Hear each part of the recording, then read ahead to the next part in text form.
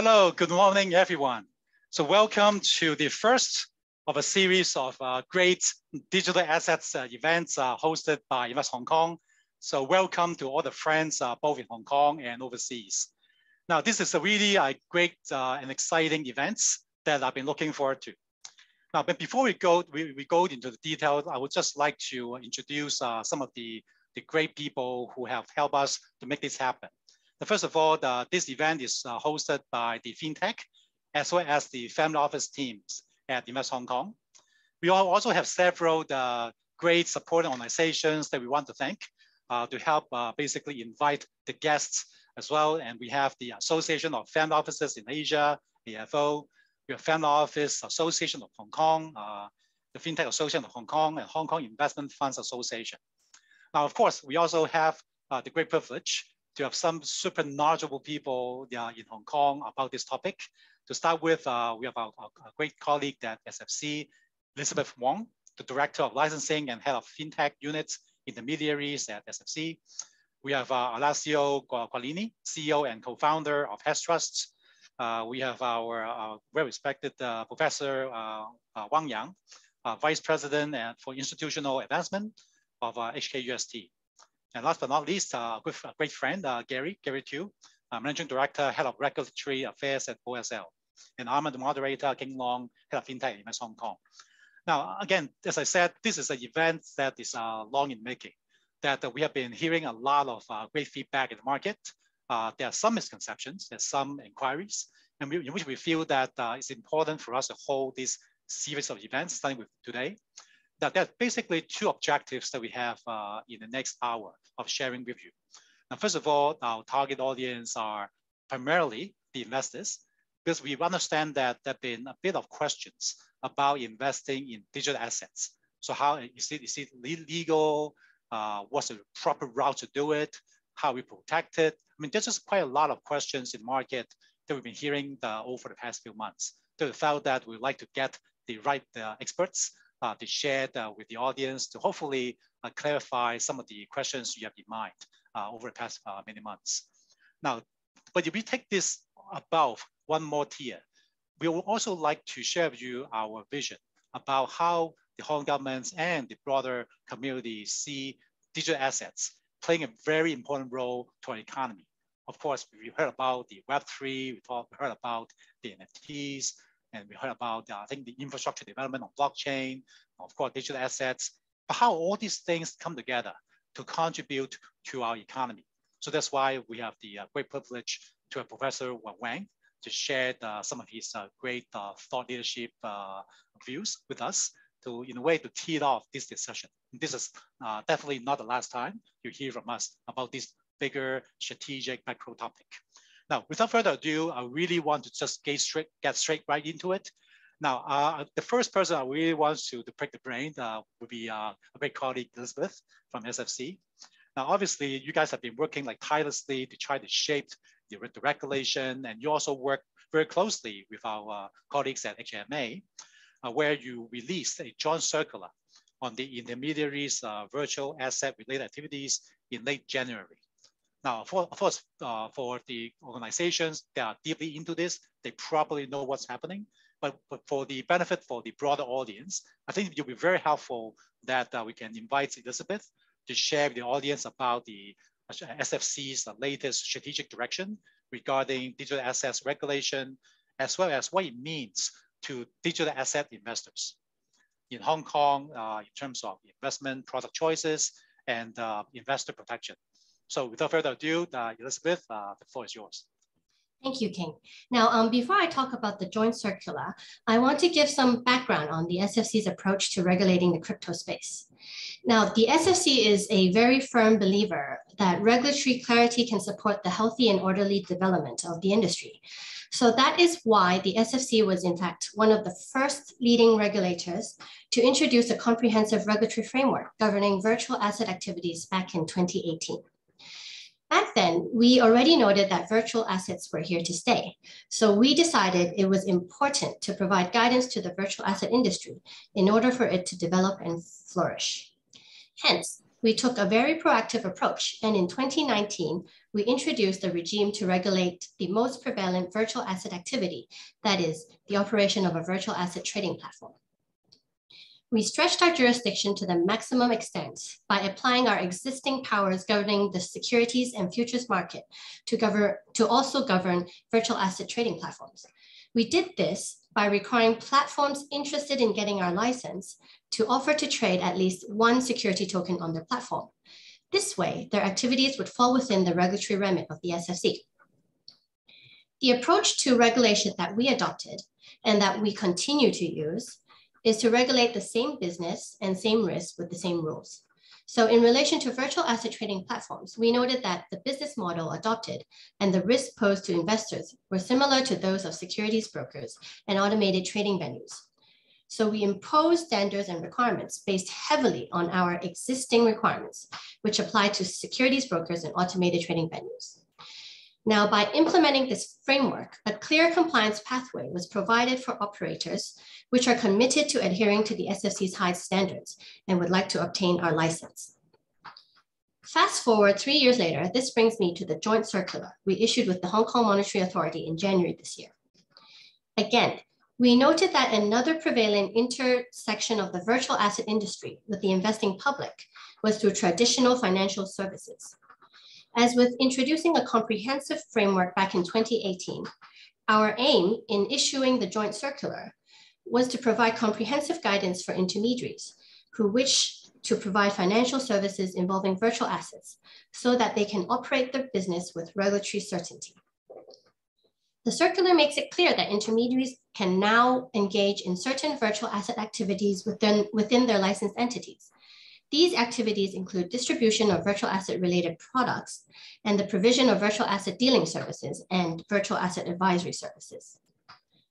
Regarding the distribution of virtual asset related products, the SFC differentiates between derivatives, which track the value of the underlying virtual assets, and products which directly invest in virtual assets. In relation to a limited suite of virtual asset related products, namely virtual asset derivatives, which are traded on specified exchanges, or virtual asset futures-based ETFs, which are authorized for offering to retail investors in a designated jurisdiction. We did not impose the professional investor-only restriction for distributing these products, such that it would be possible for retail investors to trade in such products. Now, the circular also applies the same business, same risk, same rules approach, and makes it clear that virtual asset-related products are generally complex products, such that our existing complex product requirements would apply. As for the second part of the joint circular on provision of virtual asset dealing services, we are still concerned about the general unregulated nature of virtual assets globally. For example, as mentioned before, the SFC is one of the few jurisdictions that regulate virtual asset trading platforms, and we also are one of the few jurisdictions that regulate these platforms from an investor protection perspective, rather than merely for AML purposes. So this is why we only permit intermediaries to partner with SFC licensed virtual exchanges. And these intermediaries may only provide the services to existing professional investor clients. As for the SFC's current and upcoming work in the virtual asset space, we are currently working with the government on proposed amendments to the anti-money laundering ordinance.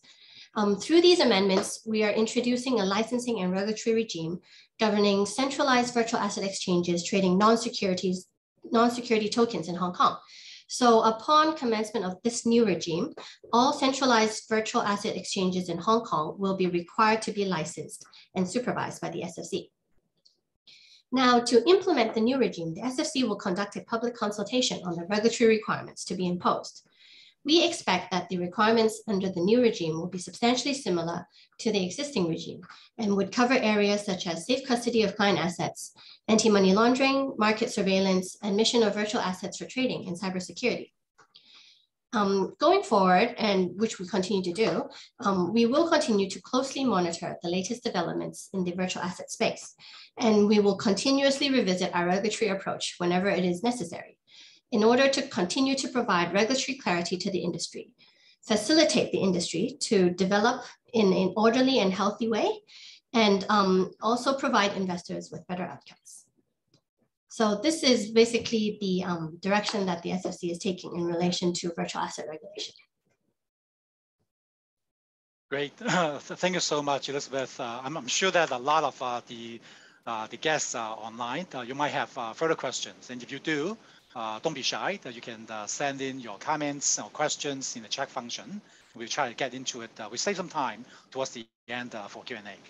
Now, without further, perhaps we can just ride on this momentum about the regulation. The next person I really want to tap into will be Gary. Now, Gary, I understand that your team has been working very hard in, of course, not just looking at Hong Kong regulation, but also looking across many other jurisdictions. I think like 8 or more of those markets that you look at. Now, obviously, so now that you have this more sort of broader macro view, are you able to share with the audience about, from your perspective as an industry practitioner, so what are the things that Hong Kong has done well and things that you might want to sort of suggest from a regulatory perspective going forward so that you can foster a more vibrant digital assets environments? So any thoughts, Gary? Thank you, King. I think globally, the Hong Kong journey, if we look at sort of the Hong Kong journey in embracing digital assets, I think globally, we, as an ecosystem, we are very much still in the early rounds. I think if we sort of do a survey of the key achievements and maybe some of the development areas, maybe we'll start off with the achievements, because I think that they're actually very material ones. So if we want to sort of look at the achievements of the Hong Kong regime, first of all, I think we definitely want to look at the quality of the regulatory regime. Secondly, the ability of the regulatory regime to connect with the rest of the financial ecosystem.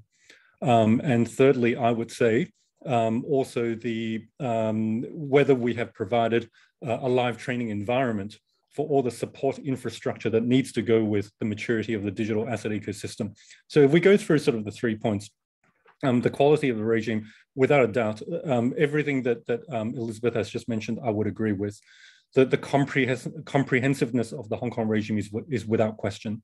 And I think as evidence of the quality, I think we are starting to see more and more traces of the Hong Kong regime making its way into other developing regimes. So for example, the Australian Treasury consultation to look at crypto asset regulation, we distinctively see traces of the Hong Kong approach. And for example, Singapore's approach to digital payment token regulation as well, we see a drift over the last 2 or 3 years, and it's a drift upwards in terms of pushing the standards up for investor protection as well as protecting orderly markets, and we see other similar approaches being taken by regulators such as for example the FCA in the UK as well. So I think the quality of the regime is without question. So on the second point, the ability to connect with financial ecosystems, and once again, thank you, Elizabeth, for explaining the joint circular to us, because that to me is indeed actually a very, very material development for Hong Kong and for the international digital asset community. It is not just a high-level philosophical statement about connecting the two, about connecting traditional finance with digital assets. It is actually a blueprint. It is actually a set of very specific requirements to tell brokers and private banks and financial advisors how to enter the space, how to run a revenue generating business in that space. And that degree of certainty and clarity is actually quite unique. And I think definitely one of the major achievements for the Hong Kong regulatory story. And I think on the live training environment part as well, which was my point number 3, the Hong Kong regime is now a little bit over 3 years old. The first license granted is now about 18 months old, and we've just seen a second approval in principle announced a few days ago. And what are we talking about when we want to talk about the support infrastructure? We're talking about all the lawyers, risk managers, compliance professionals, and accountants, auditors, as well as regulators and banks, all the people that need to make that need to go along with the journey to make the system work. So I think Hong Kong once again I think is unique in that respect. We've had 3 years of live training environment. for all the banks learning how to connect with digital assets, or the auditors knowing knowing what are the controls they need to look out for. So I think that's definitely a part of the achievements we shouldn't ignore. But on the development side, and I'll keep it short as well. I'll make it 3 points. That will be my theme for the day. So on the development side, I think as a question of fact, the current licensing regime is still voluntary. That is a fact that still remains current to this day. So what we have in Hong Kong at the moment is still a two-tracked marketplace, a very orderly one with a very small number of participants. And then, I guess if we had to give a label, there is still a sort of a wild jungle side to the Hong Kong digital asset ecosystem, which is still very much alive, albeit shrinking very rapidly. And I think, with the mandatory licensing coming in, obviously that will naturally become a remnant of history. But to this day, at the moment, we still see the two-tracked.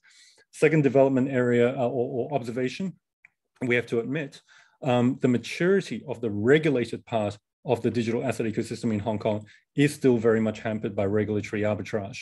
That's just a fact of life. But once again, we see light at the end of the tunnel, or I guess if we sort of turn around, we see the end of the tunnel, fast approaching. And as a last observation on sort of the developing areas, because I think largely because of the two-track system, we are seeing, in my personal view, far less international attention on the Hong Kong regime as a proof of concept than it truly deserves. As the old anecdote from the financial markets always says, liquidity brings liquidity. In the fintech space, critical mass brings critical mass. And innovation comes with critical mass. And innovation and capital also come with critical mass. So that is one aspect that we do have to take heed if we want to foster the continuing maturity of the Hong Kong regulated digital asset ecosystem. Great, a lot to unpack, but thank you so much for sharing the thoughts. I'm sure you've been thinking about this every night in the past many years, Gary. Now, I'd like to change gear quickly to last year. So obviously, you guys are a early mover into the digital assets custodian space, and you've been serving many, institutional and professional investors. So can you share with the audience about what are the most common services to provide to your clients? Sure. Well, thanks for your question. So first of all, just to clarify, our services and platform are directed to institutional investors, and that's really, so we basically operate in the B2B space. Now, really, to summarize the types of services that we provide, let me basically divide our client base into two main categories, even though, there will be a lot of overlaps. But so the first category is really the service providers, right? So the service providers are basically all those companies that utilize our services to then provide digital asset services to the end clients. So usually they come to us for our platform. They come for us for custody, right? What this means is that basically we operate our business either as a custodian, right, where we basically provide a financial service to them, or as a software company where we provide a software platform, which basically has more or less the same characteristics of the service we provide, without the fact that we take the financial risk in the service that we provide. The type of services that they need is obviously, yes, it starts with the safekeeping of the assets, right? So we know as a fact, as of today, how important it is to safekeep the digital assets and make sure that they're not hackable. But at the same time, they're also available to be used when they're needed by our clients. But then that is just the beginning. Then there is a lot of back office activities that actually go on and that we need to provide. Say, for example, the reporting, tax reporting, regulatory reporting, or all the compliance services that, today have become so critical for digital asset service providers in the industry, such as AML, CTF, and real-time transaction monitoring. But this is just kind of the first step. Now, clients that look for digital asset platforms that have become more sophisticated, and the safekeeping is not enough. So usually what they would request are additional services, usually on-chain services, such as staking or delegation of tokens to validators nodes for POS blockchain networks, as well as other services. For example, governance services. Now the blockchains are becoming more decentralized and hence require token holders to actually express their rights to vote. Right? And the role of the custodian is actually also to give access to this kind of services, but also more complex services. So, for example, wrapping and unwrapping tokens that have to be transferred from one blockchain to another blockchain. Now, moving to the other category of clients, the second category, I will call them end investors. And these are basically either corporate clients, family offices, or buy-side hedge funds, asset managers. So usually these clients, they do come to us for custody, but actually what they need is more of a prime brokerage type of service. Right? So they need somebody to safekeep their assets, but at the same time, they also look for a platform where they can trade their assets, right? Somebody that can provide market making services for the assets, somebody that can provide leverage by lending against their assets that are held as collateral, somebody that can provide yield for their assets that are held in custody, as well as obviously as all the on-chain services that we mentioned before, staking, delegation, etc. So I would say these are really the two categories of clients that we're seeing, and obviously the other category is banks that are progressively entering the market step by step, and depending on the type of bank that comes to us, they might require more of a software platform if they want to become custodian for digital assets themselves, or a custody service if they're willing to appoint a sub-custodian. Well, this is fabulous. I guess this is something that for those who are not in the space, it is definitely a good place to know that hedge trust is there to safeguard your assets, or at least through your funds and also the family offices and so forth. Now, I'd like to now invite Professor Wang to help us. Now after we talk about some very important and also practical, things from regulations to where Hong Kong really stand, as well as services that me, if I were the investor, how can and who are out there to safeguard my assets. So, but then there are also like a bigger topic that Professor Wang, you and I talk about that's very dear to your heart. So can you really share with the audience about your view about the white paper that you are now developing? They are really charting the roadmap for the digital economy for Hong Kong and the broader context. So with that, Professor Wang, off to you. Thank you, King. Actually, so I like to expand on this topic from three angles. Mainly, the question is why we have to promote and develop digital economy in Hong Kong. Okay, so the first angle is very easy to understand. So digital economy will be the next major pillar for Hong Kong's economy. In fact, it's already shaping up to be the next economic pillar for the world.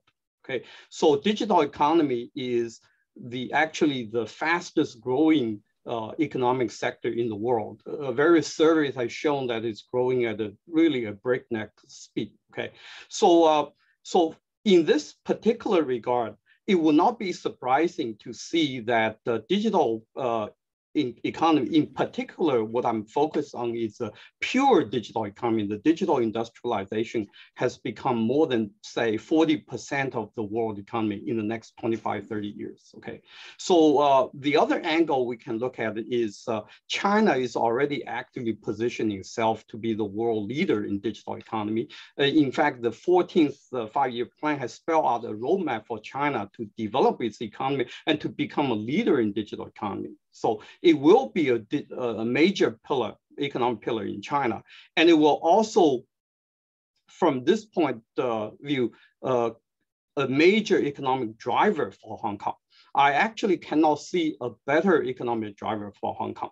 So we have been once viewed as a leader and the most vibrant, innovative place for digital assets. And now, unfortunately, due to reasons that have been articulated by others in this panel, that we're losing that reputation to some other countries, in particular Singapore and Dubai. Okay, so this is the angle from the major economic pillar. The second angle I want to focus on is to really to make Hong Kong the future focal point and hub for innovation. Okay, and to regain the vibrance the city once had not long ago.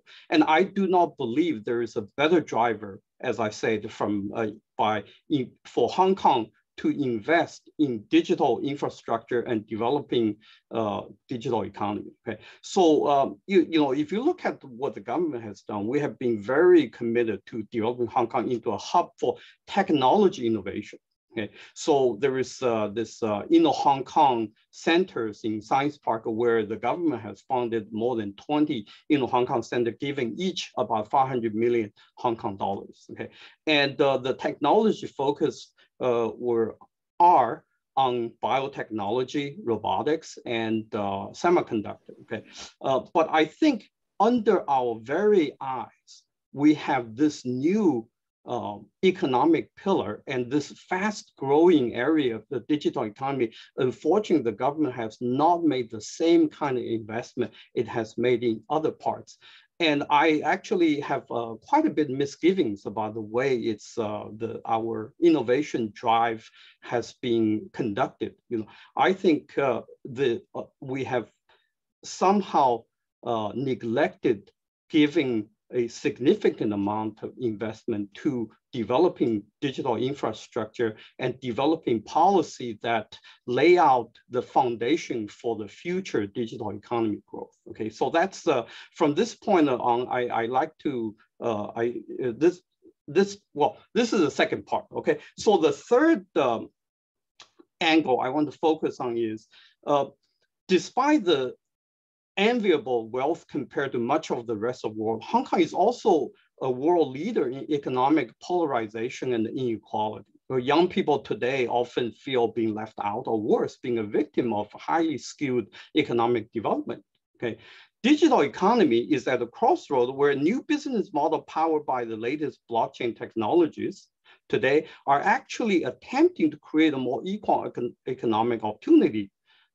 In particular under the Web 3.0 framework. Okay, so many of us remember, for example, the day of a Walmart. I was in the U.S. about for 30 years, and I remember in the late 1990s, we see Walmart driving out small businesses, creating this so-called Walmart effect. So when Amazon came, came to the view, many people applauded, saying, "Well, this is something will counterbalance the monopolistic practices for Walmart." Well, little we know that Amazon today has become symbolized the new monopoly. Okay, and so.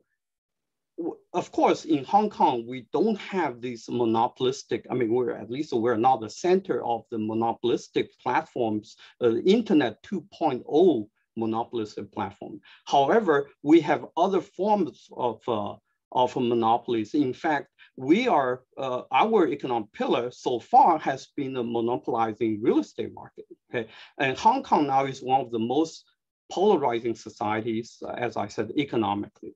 So now there are growing calls for more sustainable, inclusive, and equitable economic development. So what is the best way to do it? Okay, and in my view, that pathway to address the economic inequality is through digital economy. In fact, under the Web 3.0 ecosystem, we see much more vibrant engagement in economic activities in other parts of the world. I can list some places like Vietnam, Philippines, and other places, Singapore as well. Okay, so this to me is definitely a pathway we should not ignore. Okay? And from that point of view, even China is leading the charge in calling for common prosperity. Okay, so if you read the 14th five-year plan, it actually is a very key part. Okay, so here I believe Hong Kong should be at the forefront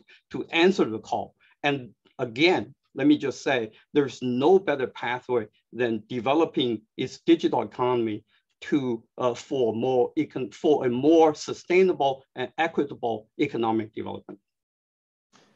Great. Well, thank you for sharing, Professor Wang. Again, some of the pain points that you pointed out are things that we are aware and we are committed to deal with them. Of course, I think it's going to be very helpful to get some sort of guidance, right, in terms of like a well-researched, like data-driven, fact-backed paper that we are looking forward to seeing from your research team, so that would be another great roadmap for us to take on to the new Web3 world. Now, I'd like to go back to Elizabeth, because now obviously a lot of times when we think about this grand vision for taking Hong Kong to the next level of digital economy, digital economy developments, we need the smart money. This is where a lot of times, this is where a lot of activities start. Now, and among the people that we got the privilege to talk to, various investors, the family offices, the corporate venture funds and whatnot, there have been some questions around setting up crypto funds or issuing like NFTs, or what would that be, like an NFT funds kind of regime? And so there've been a bit of inquiries we've been hearing in the market. So can you share with the audience about SFC's regulatory approach in regulating private crypto funds? And as a part two, as a follow-on, is what's your view about the ongoing development of NFTs from a regulatory perspective? Right. Now, in relation to your first question, in relation to regulating private crypto funds, I would really like to take this opportunity to clarify one big misconception, which I've heard in the industry many, many times. Now, the SFC does not regulate private funds. For example, we do not regulate the investment strategy or the assets that a private fund would actually invest into. The SFC's regulatory approach and handle has always been and is on the conduct of licensed fund managers and not the private fund itself. So in relation to virtual asset funds, we published detailed guidance on the conduct requirements expected of fund managers managing such funds in 2018 and 2019. Now, in that guidance, we again applied the same business, same risk, same rules approach. So fund managers managing virtual assets funds are required to comply with existing regulatory requirements, such as the Fund Manager Code of Conduct. But we have made some adaptations of these requirements to address the specific risks associated with virtual assets. So if a fund manager approaches us and tells us that they want to invest more than 10% of its fund into virtual assets, then we will impose licensing conditions on their license in order to subject them to the adapted requirements which are tailored for the specific risks in relation to virtual assets. So for example, what do we require of fund managers who manage virtual asset funds? So for example, to address safe custody risks, we will require them to exercise due skill, care, and diligence in selecting, appointing, and also monitoring custodians. Now, what does this mean? We would probably require them to consider the experience and track record of the custodian in relation to providing custodial services for virtual assets. We would ask them to look at the regulatory status of the custodian. They should also consider the corporate governance structure and background of the senior management of the custodian. And also they should consider whether the custodian has financial resources and insurance cover in order to compensate customers in the event of loss of assets or in relation to some operational capabilities of the custodian. Now, another example in relation to the adapted requirements is that we require fund managers to appoint independent auditors for the fund, which have the experience and capability in checking the existence and ownership and ascertaining the reasonableness of the valuation of virtual assets. So I'm sure that from the examples that I've given, all these requirements sound very familiar, as they are derived from the general principles that normally govern the conduct of fund managers already, but just with the slight adaptations for virtual assets. Now, in relation to your second question, our view on NFTs, the SFC notes that currently, NFTs are more commonly used in the gaming industry, therefore used for art pieces, video clips, avatars, or even animations. So for these types of NFTs, which are genuinely digital representations of a collectible, such as a piece of artwork, the activities in relation to these NFTs do not fall under the remit of the SFC, as these types of NFTs are unlikely securities under the SFO. Indeed, we do not set out to regulate these NFTs, just as we don't regulate, for example, fine art galleries in Hong Kong. Now, however, we have observed recent developments in the NFT space, which are starting to cross the boundary between mere collectibles and starting to go into the financial asset space. For example, there appear to be fractionalized NFTs or even fungible NFTs featuring characteristics similar to securities, or in particular, collective investment schemes under the Securities and Futures Ordinance. So where such line is crossed, activities in these NFTs will trigger the application of securities laws and will trigger the SFC's regulatory remit. So the SFC is closely monitoring the latest developments in NFTs, and market participants should ensure that their NFT activities do not cross into the securities markets, or else our regulatory remit would kick in. So in general, we do not seek to regulate NFTs, but once they start crossing the line, then the SFC will be in touch. Well, I guess that's the kind of coffee calls that people are not expecting. Okay, so I guess joking aside, I'd like to go back to Gary, because as the first SFC licensed digital assets trading platform in Hong Kong, obviously you guys have been opening for business, serving clients, and I just want to get updates from you. So what are the sort of latest focus in serving clients from OSL, both in Hong Kong as well as overseas? And also any suggestion besides the views that you just mentioned, what are the things that Hong Kong can do, maybe Invest Hong Kong can do to help further accelerate the growth of the digital assets ecosystem going forward? Thank you, King. Maybe I'll address your questions in sort of reverse order. So on the point about accelerating the growth of digital asset ecosystem in Hong Kong, I think maybe a number of sort of general high-level observations first. I think the journey from 0 to 1 has already been undertaken, and frankly, I think we've done well. And you know, I would say probably the hardest part of the journey. But I think now we need to look at how to bring you know, once again, sort of the issue of critical mass. And maybe sort of just look a little bit deeper into what that means, and I think you know, we can use blockchain as a comparison. Blockchain protocols, you can be the smartest, most intelligent, and most sort of, you know, gold-plated protocol on the planet, but if there's no one using it, if there's no one using the protocol, it doesn't grow. And if it doesn't grow, then that means no vendors are going to write solutions for it. You're not going to have a lot of coders looking out for bug fixes, and generally it's not going to be very useful. And so I think the issue of you know, how to facilitate the growth of the ecosystem in Hong Kong. You know, if we want people to use it, the first thing to do is to make sure people know about it and they understand it. And I think that this will naturally lead me to sort of answer the other part of your question. So, for example, a lot of investors or even a lot of new entrants, when they come across digital assets, when they come across a new token or they come across a new NFT, all of a sudden, some of their usual common sense from traditional finance sort of gets put into the background.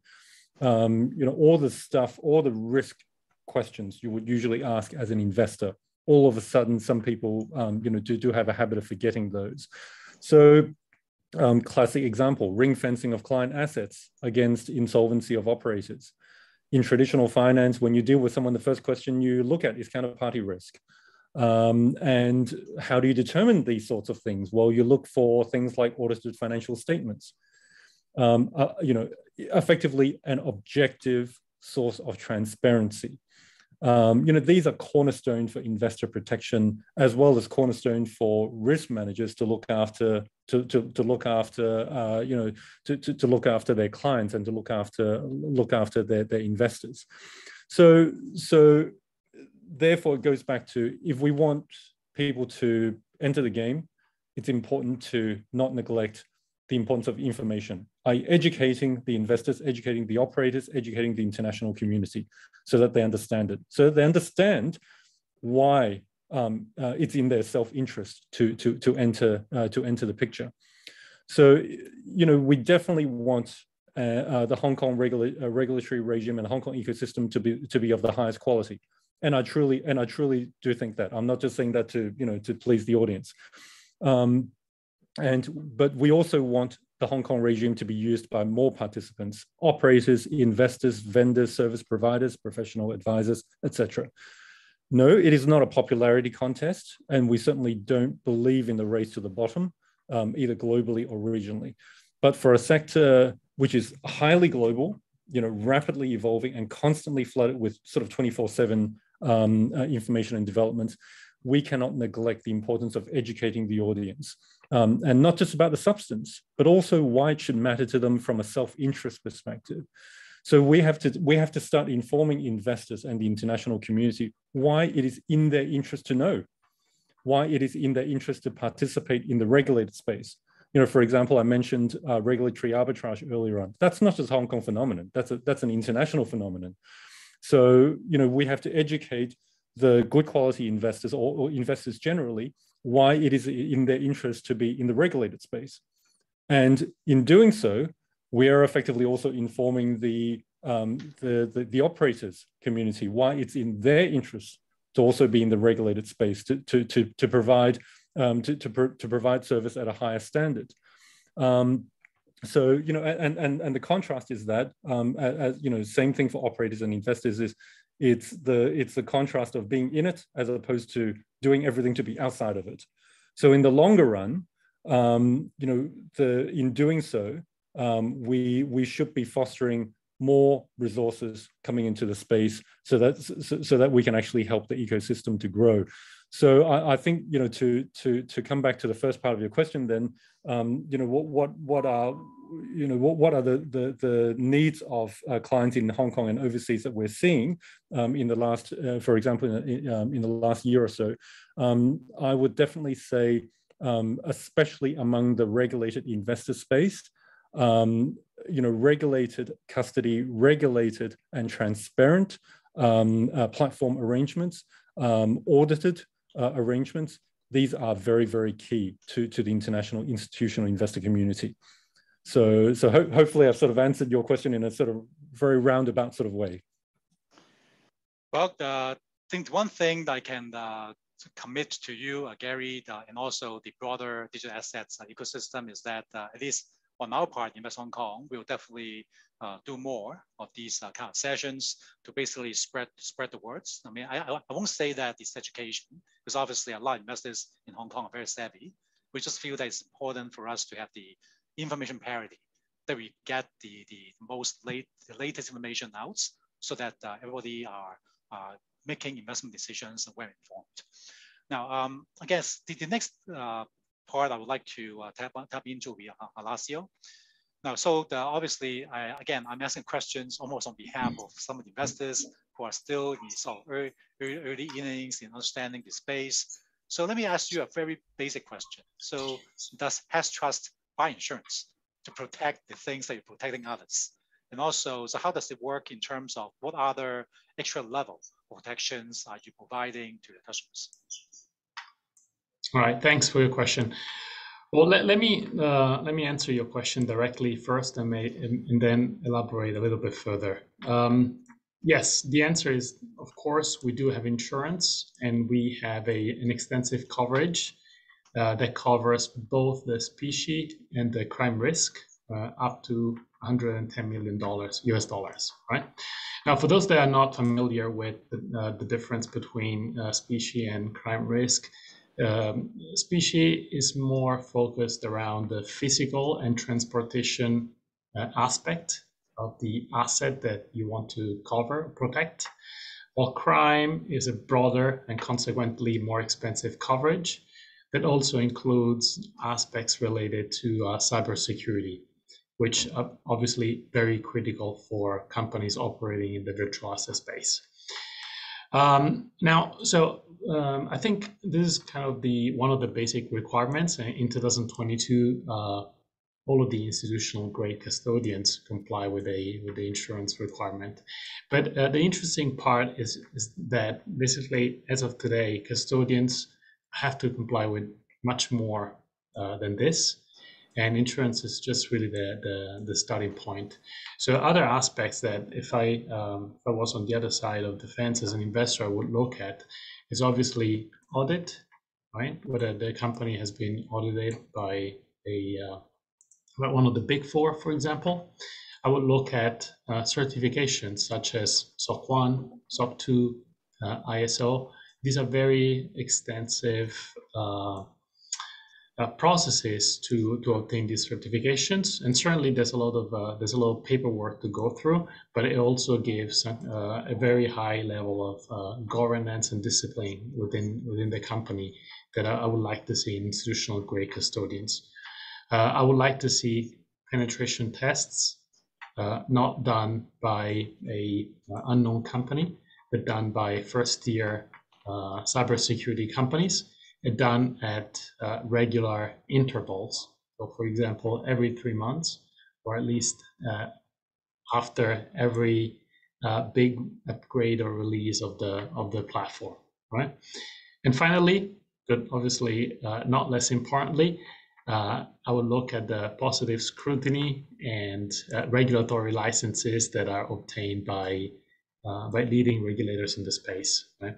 At the end of the day, we went through the process with a number of regulators now, and most of them have become really experts really in this area, and are able to actually really understand, since they talk to most of the players in the space, they're really able to understand whether you already have that level of maturity of processes and procedures, not only on paper, but also in the implementation of, to be granted a license.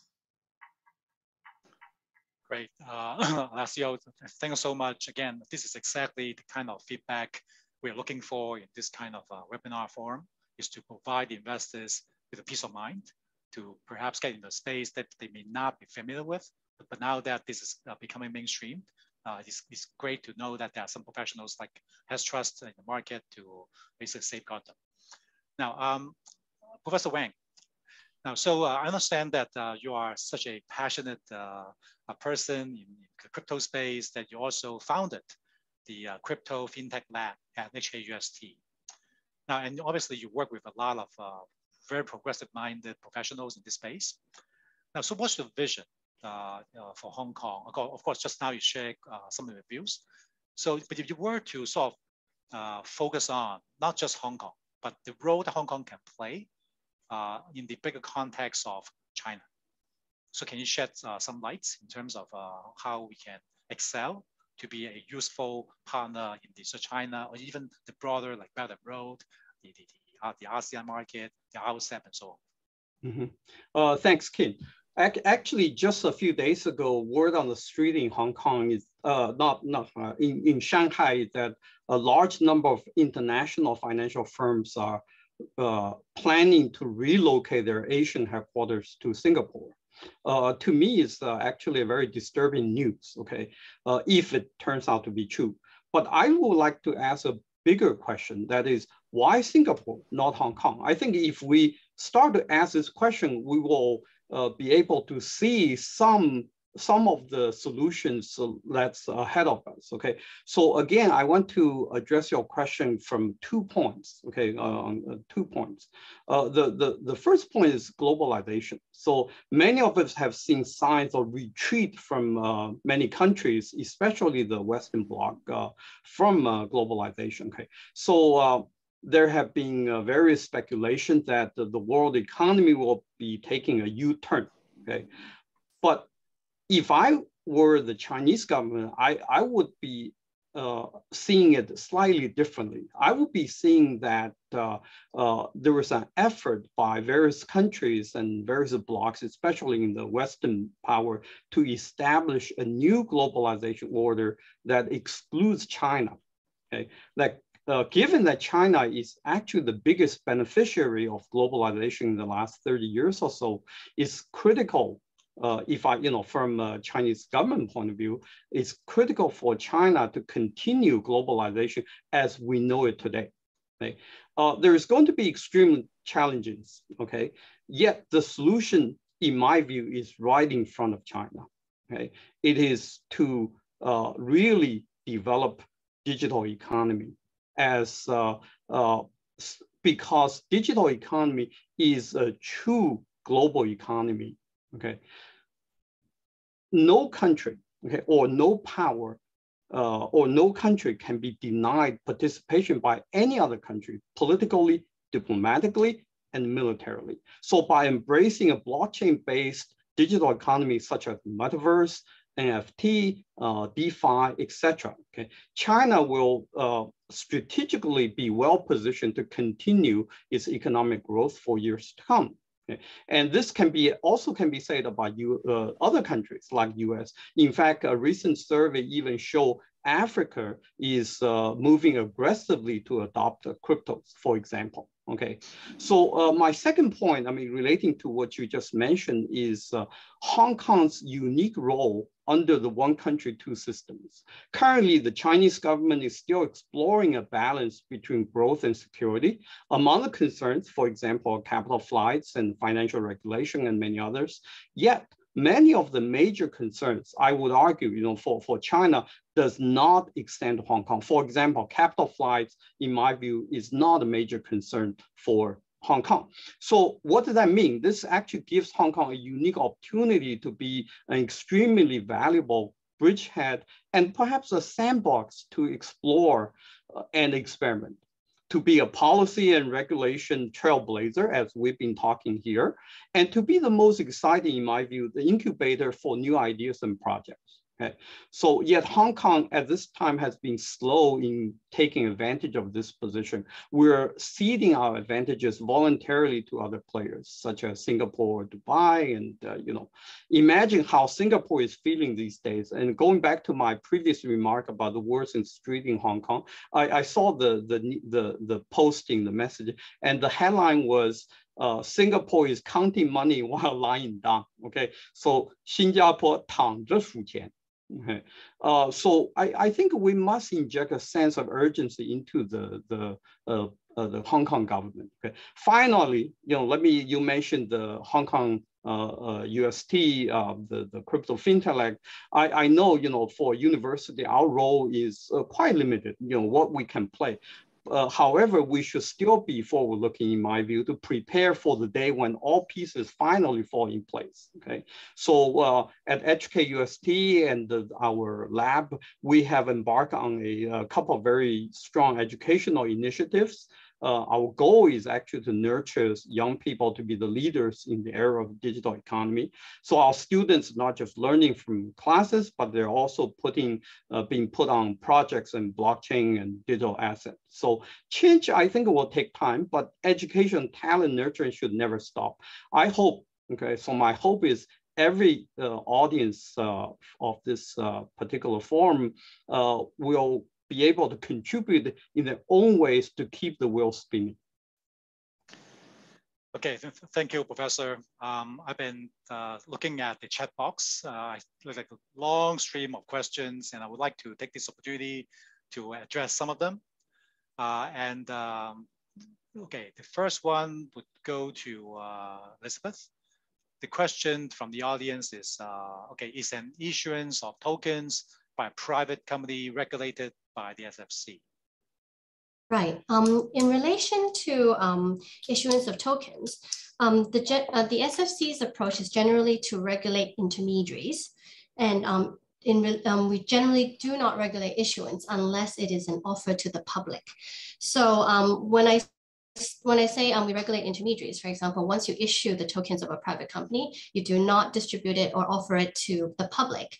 But for example, you might find an intermediary to help you distribute those tokens. Then we would regulate the intermediary distributing the tokens, as those tokens would be security tokens, and would then the act of distributing the tokens would then become dealing in securities under the SFC's regulatory regime.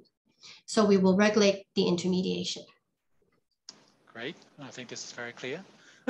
Now, the other question is also for Elizabeth. So what is the SFC's current approach to and guidance of regulation of VA-based OTC derivative products, given the ongoing developments of the OTC derivative regime? Right. Actually, the SFC recently has received a lot of inquiries in relation to VA-based OTCD products. This perhaps may be what Gary mentioned, that Hong Kong has had 3 years of training. So now traditional financial services are looking into expanding their business into the VA space. Right now, we are very open to understand what the industry proposes to do in relation to VA-based OTC derivative products. So I would ask any firms interested in going down this business route to directly contact their case teams to discuss, and we can look into what further guidance we may need to issue to the industry in relation to these products. Great. Let me see. Wow, this is a long one. Let me take a look. Okay. So again, I said, thank you for speakers, very helpful information. Now we got, okay, the question is, we got many clients inquiries about VA related initiatives. Some wants to increase that 10% virtual asset exposure. And some wants to launch VA funds.